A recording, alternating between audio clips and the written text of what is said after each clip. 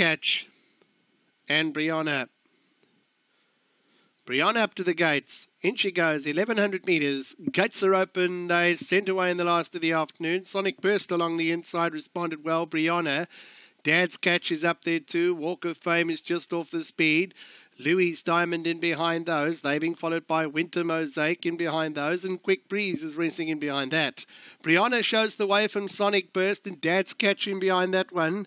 They're being followed by Louis Diamond further back in running. Then it's Quick Breeze in behind that. Winter Mosaic still the back marker and about 5 lengths off them. Brianna shows the way from Sonic Burst. Then came Walk of Fame up the middle. Dad's Catch got about 2 to go from there. Then came Louis Diamond in behind that. Quick Breeze and Winter Mosaic. They raced down to the final 400. Brianna's still the one in front from Sonic Burst along the inside. Quick Breeze starts to close ground.